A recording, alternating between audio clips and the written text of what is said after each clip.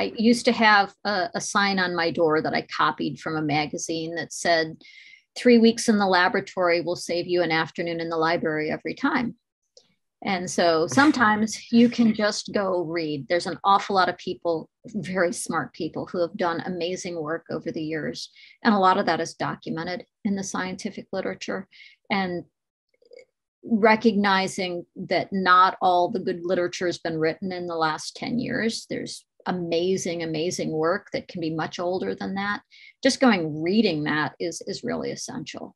Hey everyone, welcome to It's a Material World. We're the show that uncovers why material science will change the world. Consider subscribing and hitting the like button down below. It would really help us out a lot. Also, we created a free career development guide for MSCs, which you can access using the link in the description. Now let's get on to the episode. Our sponsor today is Johnson Matthey, a global leader in sustainable technology. Johnson Matthey's vision is for a world that's cleaner and healthier today and for future generations. Johnson Matthey's scientists use their deep understanding of materials, surface science, chemistry, and chemical engineering to design catalysts, advanced materials, and processes, tackling the world's biggest challenges, such as reaching net zero, enabling cleaner air, improving health, and using our planet's natural resources more efficiently. Johnson Matthey, inspiring science, enhancing life. Hello, everyone. Today's guest is Dr. Susan Trolier-McKinstry. She is a professor of material science and engineering at Penn State, where she is the director of the Center for Dielectrics and Piezoelectrics, as well as the Center for Three-Dimensional Ferroelectric Microelectronics. She is a member of the U.S. National Academy of Engineering and a fellow of IEEE, the Materials Research Society, and the American Ceramic Society. Thank you so much for joining us today, Dr. Trolier-McKinstry. You're most welcome. Cool. So we can kind of get started with the basics and just talk about piezoelectric materials as a whole. So can you just start out by explaining what exactly a piezoelectric material is and what properties make them unique for certain applications? Sure. So piezoelectric materials are materials that convert between electrical and mechanical energies. So if I apply an electrical signal, I apply an electric field, the material will change shape. Or if I apply a mechanical stress to the material, it will generate an electrical response, a polarization or an electric field. That's the operating definition of what a piezoelectric is. And I guess then what kind of applications are they most useful for? So there are piezoelectric materials hidden in lots of different applications. We use piezoelectric materials as the timing standards in wristwatches. So quartz single crystals are very widely used for piezoelectric materials. We also recognize them for their use in medical ultrasound systems. So piezoelectric materials are the materials that both launch the sound wave and detect the returned sound wave for medical ultrasound or for sonar systems.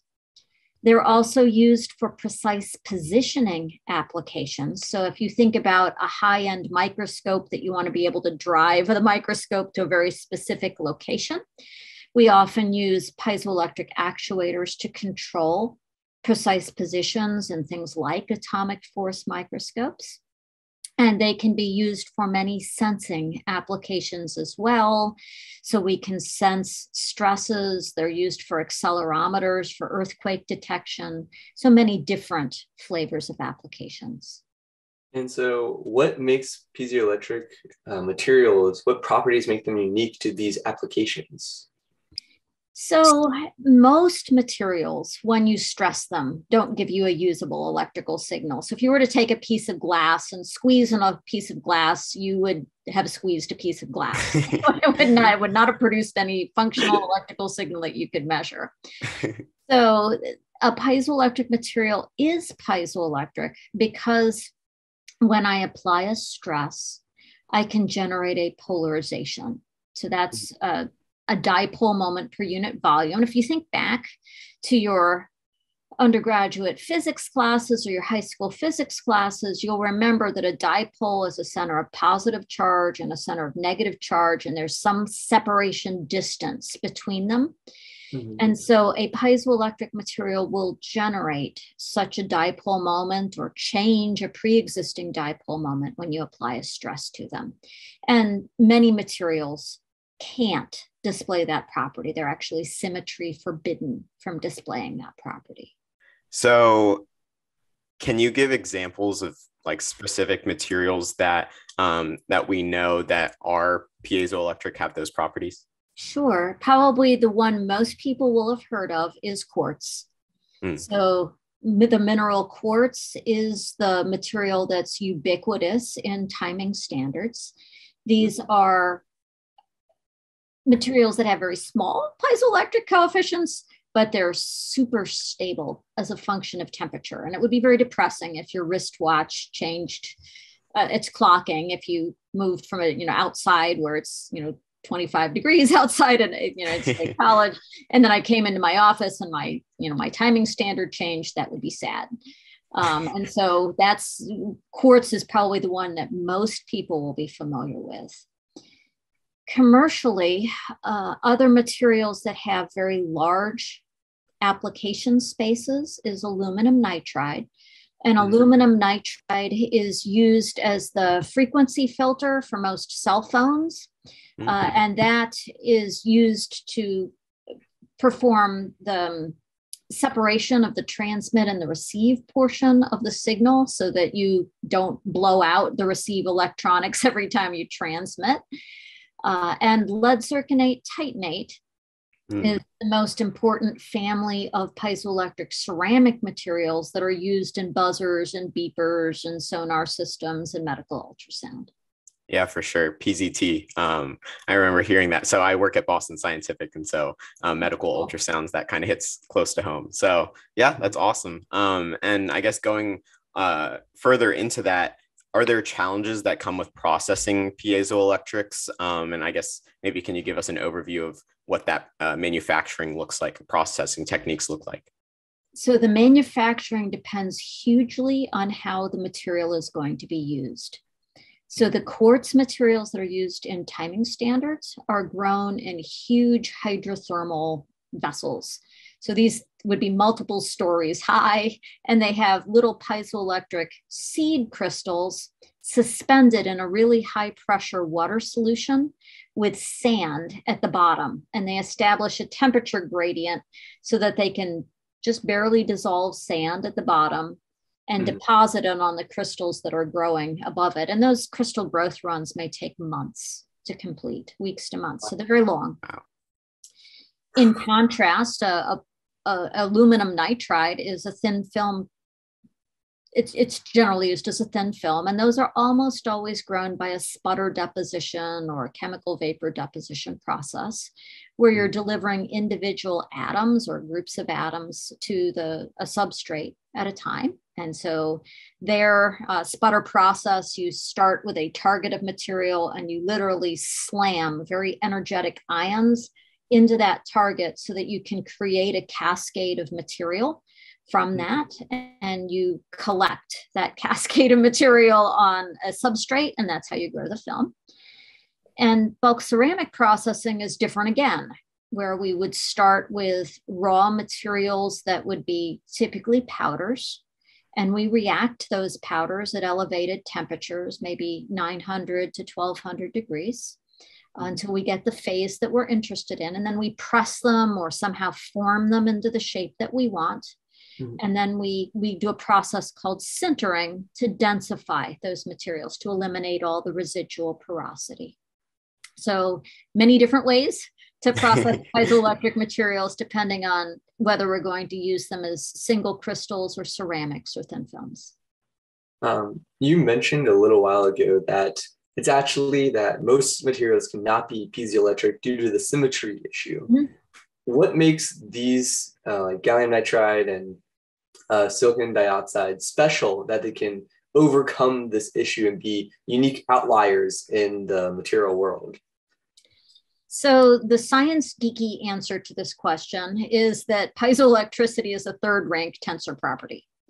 And that means that it has to obey all of so symmetry acts on physical properties the same way it acts on the atomic arrangements of atoms.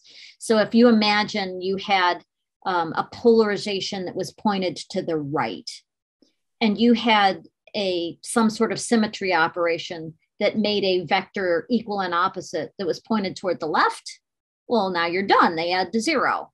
And so what I need to do is to choose a crystal structure where I don't add those vectors to zero. And in quartz, it has to do with the fact that the silicon in quartz is not exactly at the center of its tetrahedron of oxygens. And as I stress the material and I change the orientation of those silicate tetrahedra, they actually counter rotate under an applied stress. I will make a small change in that existing polarization. So that I generate a polarization. In other materials, there's a pre-existing polarization. And in that case, when I squeeze it, I often change the magnitude of that polarization. And that's what produces the piezoelectric effect. Is that answering your question well enough? Yeah, no, that's great. And I guess then, so in one of our previous episodes, we were talking about the history of batteries and how it's a very new field, relatively, like 30, 40, 50 years. That led me to this question about how old is, I guess, the research for piezoelectrics, and how long have we been studying this effect? So piezoelectricity was discovered by the Curie brothers. So we've got more than a century of history for the fact that it exists. A very closely related property of pyroelectricity, which is changing a polarization due to a temperature change. Tourmaline has been known to be pyroelectric for geologic. Basically, I guess I should say at least 1,000 years at this point. Wow. Yeah. Most of the best piezoelectrics are from a subset of those materials called ferroelectrics, where I can reorient the spontaneous polarization with an applied electric field. 2020 was the 100th year anniversary of the first presentation of ferroelectricity. So we're working on 101 years of that subset of materials that are piezoelectric. And I guess we've heard some interesting stories in the past about how things were discovered. Was piezoelectricity actually discovered by accident, or were they trying to get to the end goal of having a material that could respond due to mechanical force for an electrical response? I don't know how the Curie brothers found it. And so I can't give you a fair answer to that.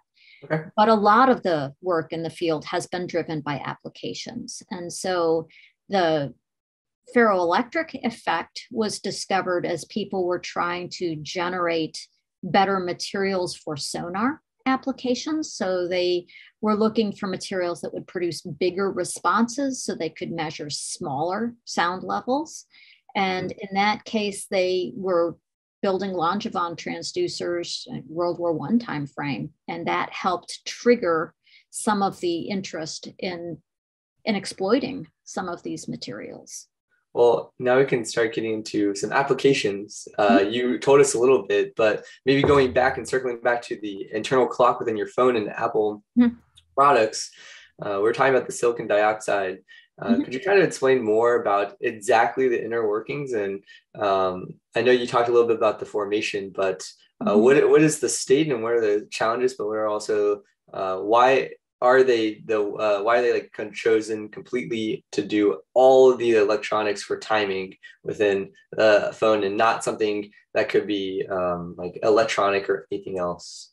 So one of the key things to recognize is that we use piezoelectrics a lot because they give us electrical signal.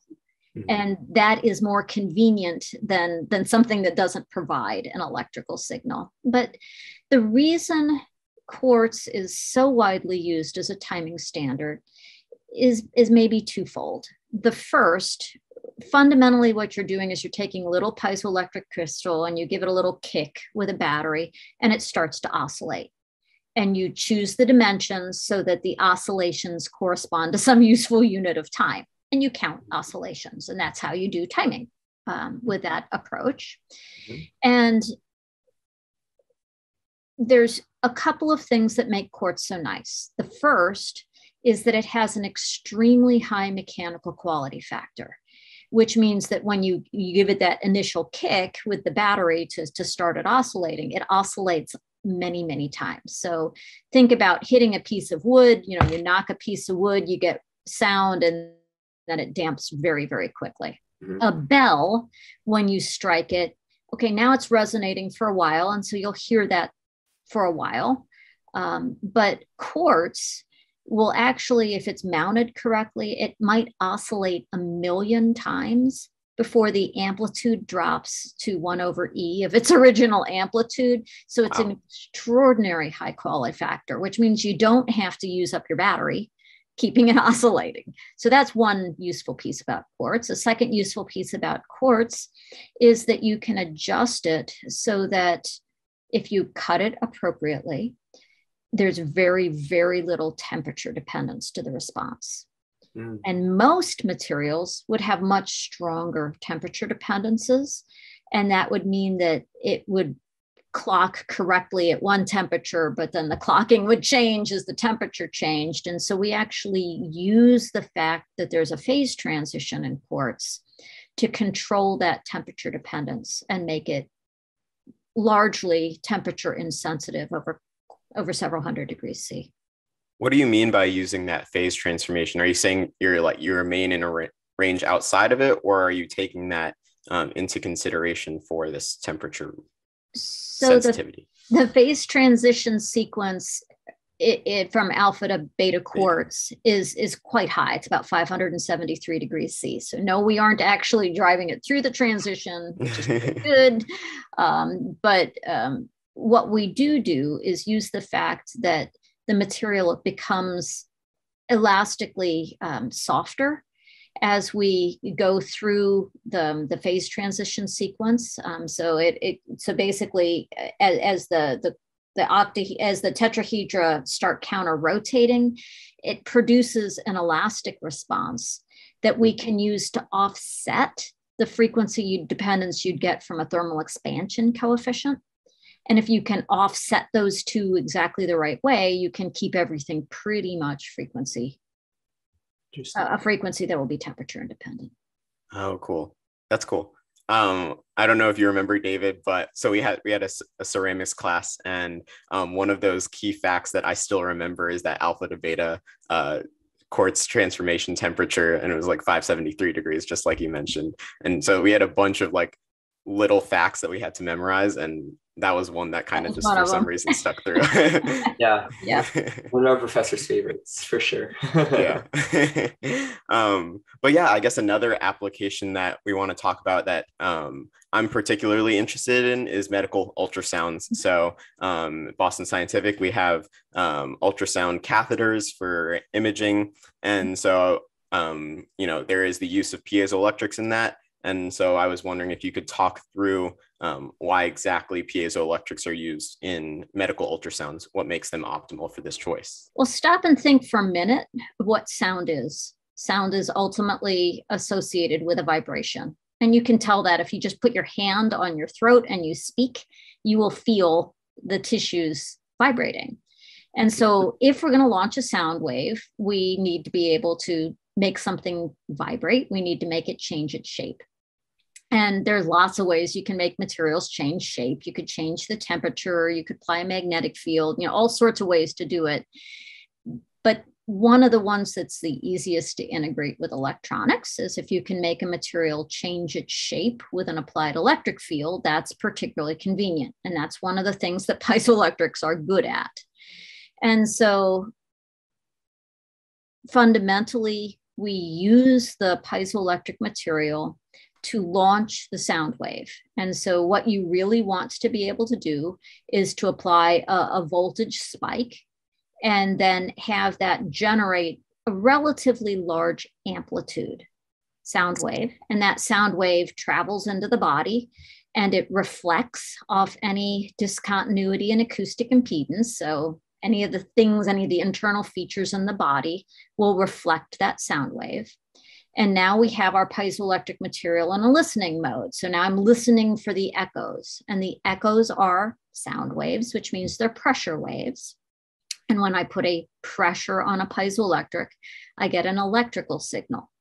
And so I use that piezoelectric both to generate the sound wave and as the listener to detect the reflected sound waves. And so we optimize materials to try and provide the best sensitivity to, I need to be able to apply I don't want to apply many thousands of volts. So I'd like to use a kind of comparatively smaller voltage, generate a usable sound level, and then have a good sensitivity to the return sound wave. At a very basic level, it sounds like you're almost explaining like a microphone and speakers. Do these follow similar properties, or are these electronics differently processed and made to achieve relatively similar effects? Well, there's many different ways of generating sound. So you can use voice coils. You can use, if you ever walk past a transformer, transformers are humming because you have a material which is magnetostrictive that's where it's experiencing a changing magnetic field. So there's lots of ways to generate sound. This is just a convenient way of generating sound.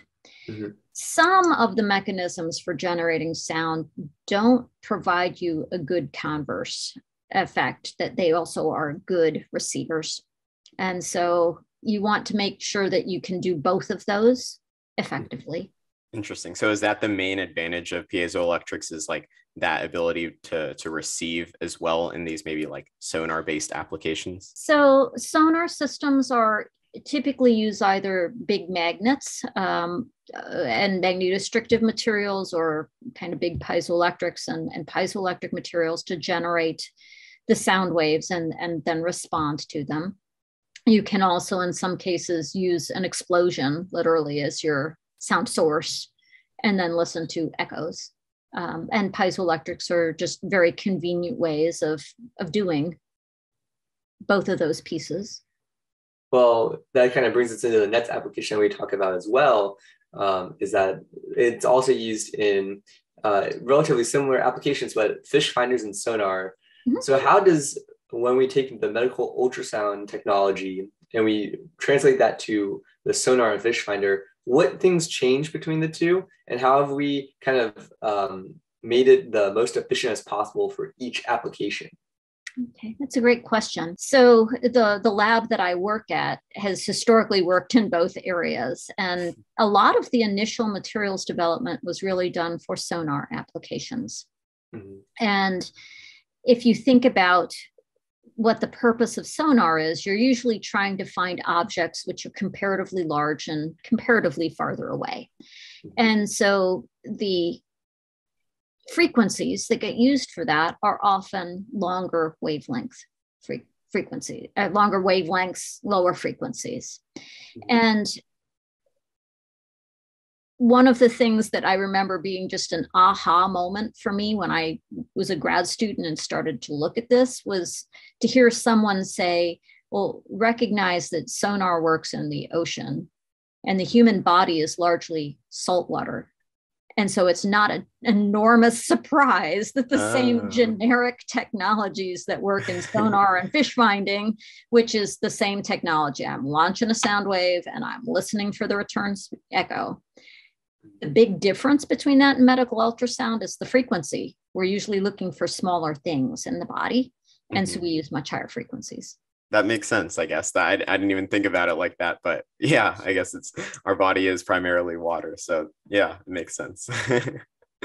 But yeah, I guess like now we can take it to, I guess, a different environment altogether, which is space. And I was just wondering, like, So we read online, and you also mentioned this in a previous call, the idea of using piezoelectrics for space mirrors to act as correctors for space telescopes. And can you walk us through the need for correctors in space telescopes and why piezoelectrics are ideal here? So probably the people listening will remember the Hubble Space Telescope, and possibly that when the Hubble was launched, it was launched with a primary mirror that was misground. It literally had the wrong radius of curvature. And that meant that all of the initial images that came back from the Hubble telescope were out of focus. And so they had to build in and then in place correcting optics that were a lot like eyeglasses. So, my eyes don't have quite the right radius of curvature. So we use glasses to correct for the wrong radius of curvature, and it restores my eyesight. That was similar to what was done for the Hubble Space Telescope.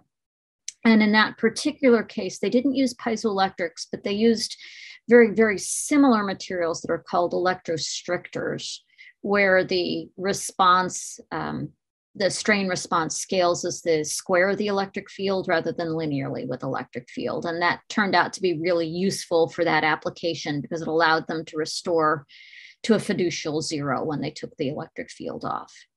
And that is really ultimately the reason that the Hubble telescope has produced all these amazing images subsequently, is they were able to essentially correct for the optical errors on the originally launched mirror assembly. We've been looking over the last 10 years or so about whether that can be generalized. And one application that I've been working very closely with the Smithsonian Astrophysical Observatory on is the possibility of doing adjusters for X-ray telescopes. So X-ray telescopes and the Chandra telescope has told us a huge amount about some of the underlying physics of the cosmos. And the decadal review that was just released about a month ago, I think it was officially the 2020 decadal, even though they released it in 2021. They're planning on starting the research to launch another big X-ray telescope in a very serious way in the middle of this decade. And one of the big challenges is they want to launch a mirror or a set of mirrors that will allow them to study much fainter objects. And so that means they literally need more photons. And so the way to do that is to have more and more reflecting surfaces. When they launched the Chandra telescope, the glass reflecting surfaces that they would coat with a metal would be somewhere between a centimeter and over 2 centimeters in thickness. And they're big. They're roughly a meter in diameter, and they're tall. That was a lot of glass. And I think I remember the number correctly. It was about 800 kilograms of glass for that mirror assembly. And that meant now I got to get it off the ground. So I can only afford a certain amount of launch weight. And they actually had to pull the fifth reflecting surface out of the telescope because they couldn't get it up. It blew their launch weight budget. So now, if you want to go see fainter objects, I need way more reflecting surfaces, which means they can't be that thick. And as all of you appreciate, anytime I make something thin, it becomes way more flexible. And if I don't get the curvature exactly right, it's going to act like the original misground mirror on the Hubble, and I will end up with bad optics and things will be out of focus. And so we've been working on, can we put piezoelectric materials on the back of the mirror segments and correct for all the local areas so that you get this beautiful, pristine surface that you can correct for things like gravity, thin things. They change shape when you release them from gravity. If we have mounting errors, there's all sorts of practical things that say, if it's thin enough, there's a reasonably good chance that I won't be able to get an exactly perfect surface, but we can correct that after the fact. Is there a way to, or like, how do you know exactly how much to correct by? Is that a fair question? Like, that is a fair question. And the answer is you go and measure. Okay. So we have colleagues that measure what's called the influence function. And so we have this whole array of piezoelectric cells on the back of the mirror. And we measure for each one, how much deflection do I get for when I actuate each one. And then you change the voltage and you basically determine how much deflection do I get for a given amount of voltage. And then you store that. And that then becomes a lookup table that says, okay, now I need this one to move, 30 nanometers over this area. How much voltage do I need? Yeah, that's just a great story of thinking ahead so that we didn't completely blow millions and millions of dollars on a telescope that doesn't even work. Add some zeros. Yeah, you're right. We're talking about space here. But yeah, revisiting early in application is the idea of the ultrasounds. And now the new idea that you were telling us about before is miniaturized ultrasounds. Could you explain what is a miniaturized ultrasound and how piezoelectrics would play a role, but also what's the benefit compared to just a regular ultrasound? So my own research is largely in how do we take these basic piezoelectric materials and convert them from bulk ceramics into something that we could actuate with 3 volts. So we often use thin films, and that allows us to make everything smaller. And there's several reasons why you might want just literally smaller ultrasound systems. It is a tragedy that the average diameter of the American is increasing over time. We're literally getting fatter. And one of the challenges is that fat is acoustically attenuating. And that means that people who are too heavy are literally not scannable for some diagnostics. And so there's a huge interest to being able to use existing body cavities to go do scans. And that gets you underneath the fat layer and restores some of the diagnostic capability.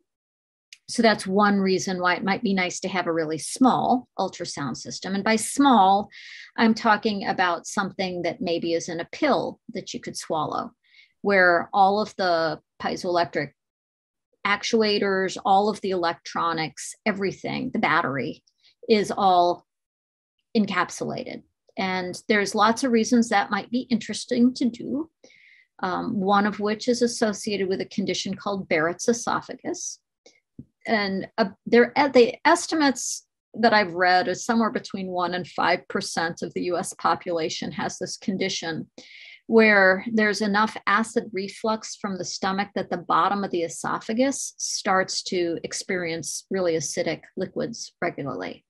And that will ultimately change the character of the tissue there. It's not designed for that level of acid. And that condition is precancerous. And so it would be really nice to be able to detect it. I spoke with a clinician once who described using a standard catheter-based ultrasound tool. And her description of feeding that, roughly pinky finger sized cable down past all the glottal tissues was not happy to me. And so I'd really like to get rid of all the wires. And so that means now I've got to make everything small and self-contained. And so that is an application that is of interest for a medical ultrasound where the entire system is just massively, massively miniaturized. I guess when we talk about ultrasounds, you've told us the history, how basically it's taken from sonar and fish finders and back and forth. As an engineer, and maybe this is more general advice, but how can we take past knowledge of different applications and apply it to something new, such as like miniaturized ultrasounds? And how do we build upon what has already been out there so we don't repeat a lot of work that doesn't need to be done, so we can have faster iterations? That is a great question, and I'm certainly not going to give you the definitive answer. but I can say maybe two things. The first is it's absolutely worth reading.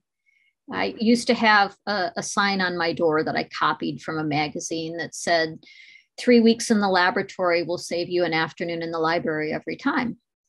And so sometimes you can just go read. There's an awful lot of people, very smart people, who have done amazing work over the years. And a lot of that is documented in the scientific literature. And recognizing that not all the good literature has been written in the last 10 years. There's amazing work that can be much older than that. Just reading that is really essential. And then maybe the second answer that I'd give is very often the fundamentals of, the fundamental physics or chemistry or electrical engineering, whatever flavor of discipline that you're interested in, that is often relatively constant for an application.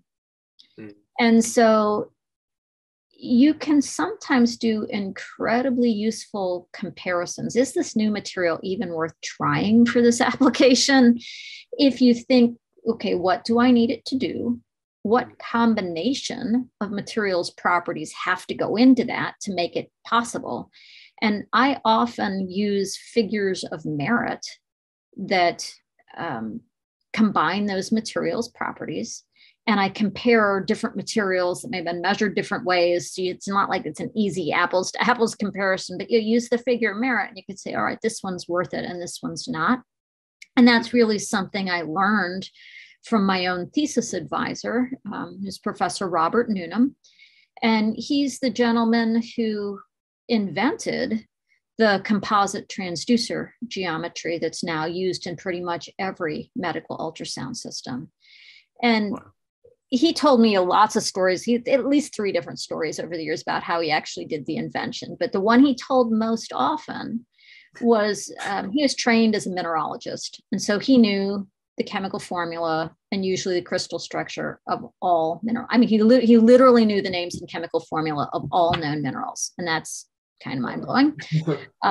But he usually knew their crystal structures. And so what he was trying to do when he invented the composite transducer was to change the ratio of the electrical signal you get when you squeeze something from the top and when you squeeze it from the sides. And in most materials, sadly, those two almost cancel each other out. So you end up with this really small signal if you press on it from all dimensions. And he looked back and he said, antimony sulfoiodide, okay, this is a chain structured compound and it has a very, very different ratio of the out of plane and the in plane coefficients because there's not much mechanically coupling those two. And alas, antimony sulfoiodide is a terribly leaky material. It's not hugely useful. But what he thought is, okay, that connectivity, that's what I want to control. And he looked at how do we engender this artificially. And that's how he invented it. And that kind of thoughtful way of looking cross-discipline, learning from other areas, is another really effective way of retaining the information so that you can make maybe unexpected connections, or maybe you can shorten product development cycles. So what drew you specifically into this field of piezoelectrics then?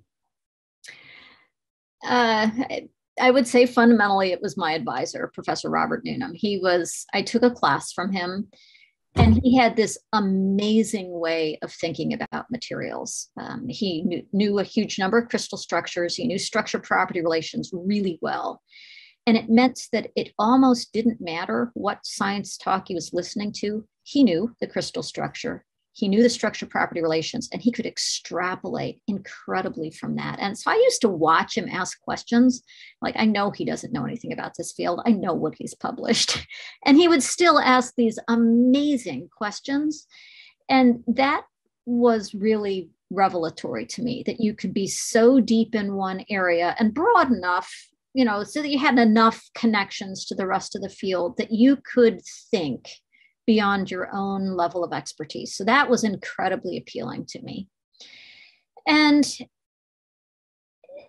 secondly, he was also the best teacher in the department and arguably one of the best teachers in the entire field in the discipline. And I wanted to learn to teach like that. And so that was kind of a second draw.